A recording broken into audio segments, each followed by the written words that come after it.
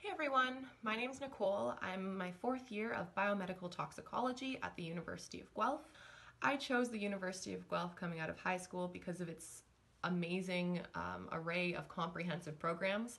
I actually started in marine and freshwater biology before switching to biomedical toxicology, and luckily the University of Guelph has a system set up where it's really easy to switch between programs, which is honestly great for anyone coming out of high school because it's so confusing to know what you really want to study for the rest of your life. So being able to have that flexibility has really been a benefit to me.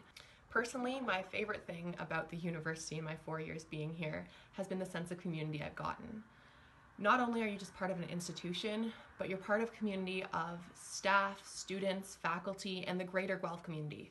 Never have I been to a school that's integrated the actual city so well in the university experience, and that's really allowed me to build a home here at Guelph, not just a time studying. So I think that's something that's really important to look for in your future institution, is somewhere that you think you can build a home, because chances are you're going to be there for a good amount of time, and you're going to want to have that support system if you end up making changes, if you end up deciding you want to study something else. Make sure that it's an institution that allows you that flexibility and that support the way Guelph's allowed that for me.